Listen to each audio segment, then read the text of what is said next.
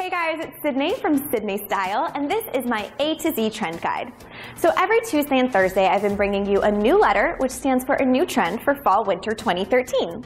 This episode, we're talking about the letter P.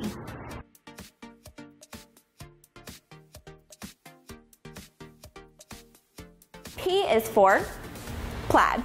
So plaid is popular every fall, but this fall, it's really popular, like really popular, which means there's tons of options. So these are only 2 of the ways you can wear it out of a zillion. So what I really like doing is a flannel shirt. It's really comfortable. I wish you guys could feel this shirt. It's so soft. I could sleep in it. I think I actually have slept in it. But to dress it up a little, I like contrasting it with leather. So I did this flirty leather skirt that has a bit of a ruffled hem to it, very sparkly necklace, and some girly blue suede shoes.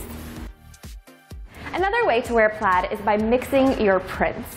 So I love pairing plaid with leopard. I think it makes it fun and fresh. So take these plaid pants, for example. If I was wearing just a navy sweater, it would be nice, but kind of boring. So I wanted to inject a fun factor into the office, because this is a great look for a meeting. So I added this leopard top. I didn't want too much leopard though, so I layered a matching cardigan over, and then I mixed prints even more with a tortoise pump.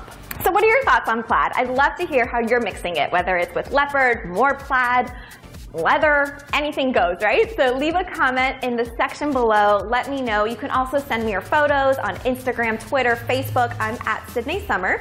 Just use the hashtag #SSTrendGuide. Throughout this series, I've been sharing my favorite ways you have been wearing your A to Z trends. You're doing an awesome job. I absolutely love it.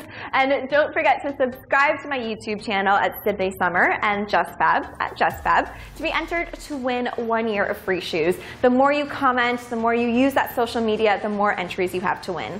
For more inspiration on how to wear plaid and all the other A to Z trends we're covering on this guide, check out my blog at sydnestyle.com.